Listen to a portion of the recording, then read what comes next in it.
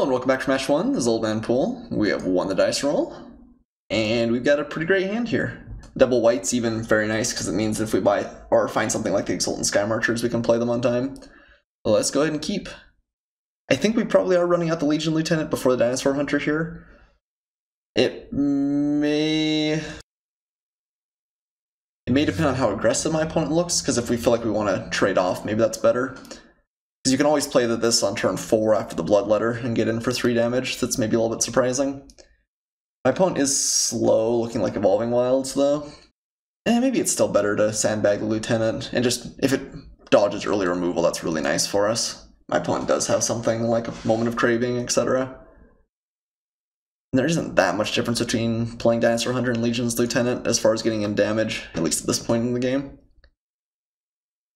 I guess that was a long way of saying Dinosaur Hunter's better early in the game. Legion Lieutenant's probably has a little bit more power later in the game, so I should play the Hunter now. Ooh. That was probably a mistake. Yeah, he's cracking it now. That's unfortunate. Sometimes you do want to see what your next draw is, but that's unusual. I think we'll probably get some free damage because of that.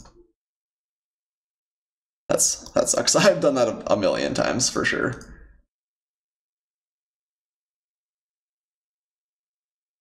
Okay, white-green has like a reasonable removal suite. Not quite as much bounce as something like blue, but Squire's Devotion might still be a little bit of a tenuous play. We'd like to find some more action, where we've really hit as many lands as we'd be happy seeing for the rest of the game. Yeah, that sucks. It looks like he's missing a land drop. Oh, no, okay. Ooh. Vanquish the Weak. Could just kill it. Doesn't feel spectacular, though. Let's play our Legion's Lieutenant and get in there for 3. Gleaming Barrier. I have to assume my opponent's got a better late game with a play like that. Legion's Lieutenant and Squire's Devotion's a little bit nice in hand, because it's likely that if my opponent's got like a good removal spell like Bombard, he'll just kill the Lieutenant. Unless he has something much better to do with his time. Territorial Hammerskull. Not what I expect standing next to a Gleaming Barrier. I guess that's a good combination if you are in a race. So my opponent's tapped out. We drew another Squire's Devotion.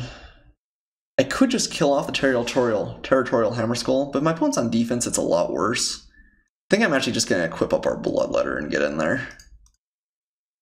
I guess that lets him block both. This gets in. If I Vanquish the Weak, it would get in for more damage immediately. Again for 5.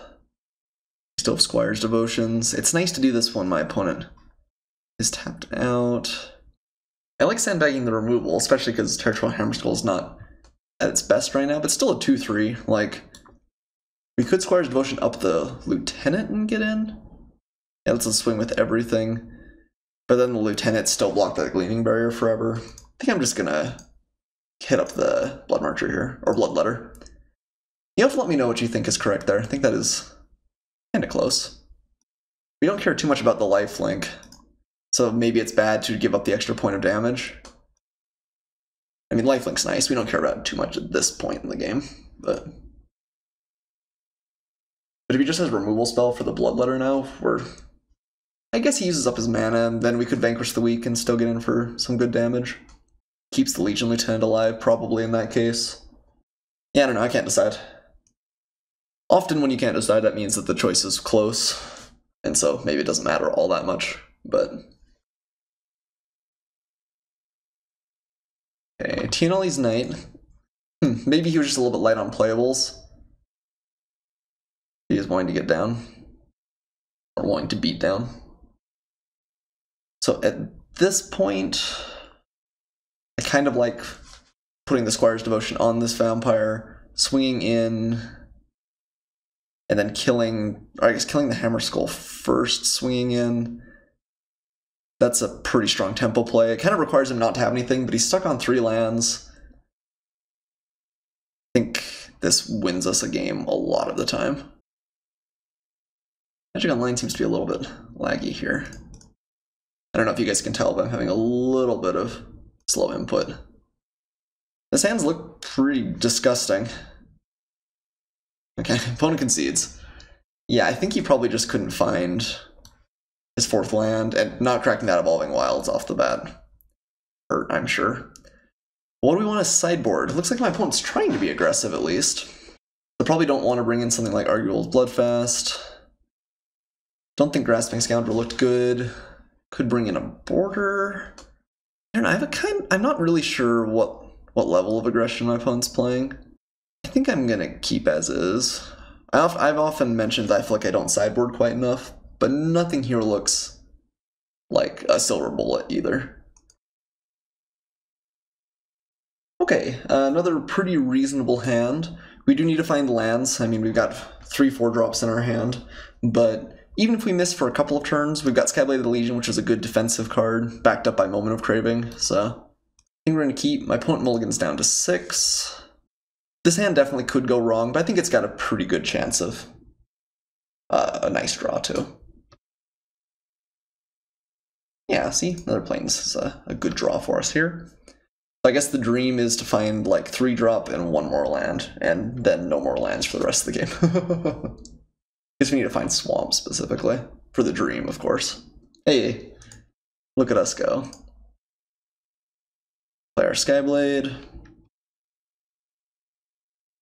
Alright, and 3-drop. That's all we need for the perfect draw. Come on, top deck. I believe in you.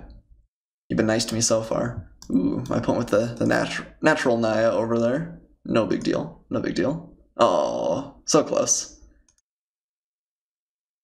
Well, I guess I'm going to swing. I don't really see any reason not to. So we can play Alendra next turn, and then if we have to impale or Moment of Craving something, she starts growing immediately, which is nice. I think that's might depend on what he plays. I'd say that might be good enough that we don't Moment of Craving a play here if we can. Oh man. One's got 3 colors, but can't seem to find his lands. Okay, well, let's play Alendra for combat on the off chance that he's got, I don't know, like Dual Shot and Slash of Talons or something. I guess playing Dual Shot or Alendra Dual Shot would be not great.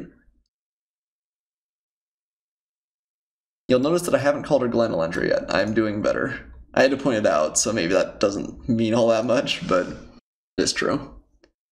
We could have played the Revenant there.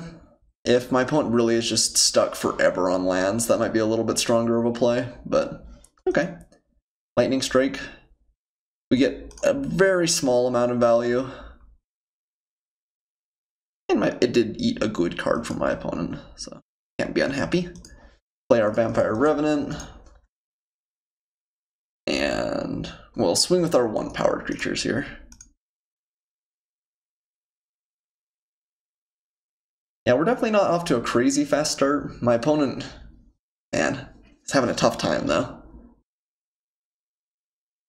We've drawn a few too many lands at this point.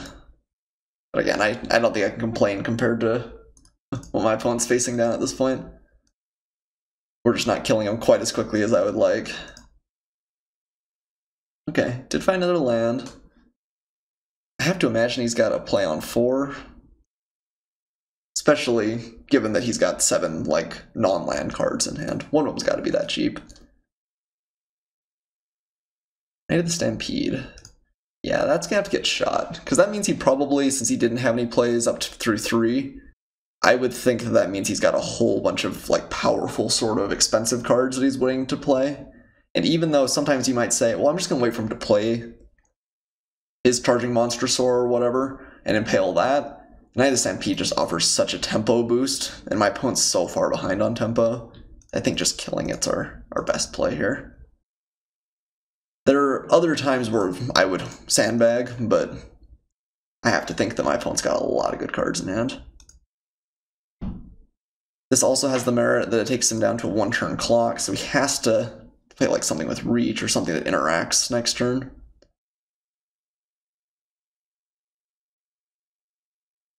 F6. Yeah, it looks like we'll hopefully be able to have a fast match 1 here. My poor opponent just, yeah, did not have great draws. Yeah, opponent concedes. Well, I'm always happy to pick up match wins, but yeah, that was, yeah. Maybe not the best. Well, I will see you guys for match 2 all the same.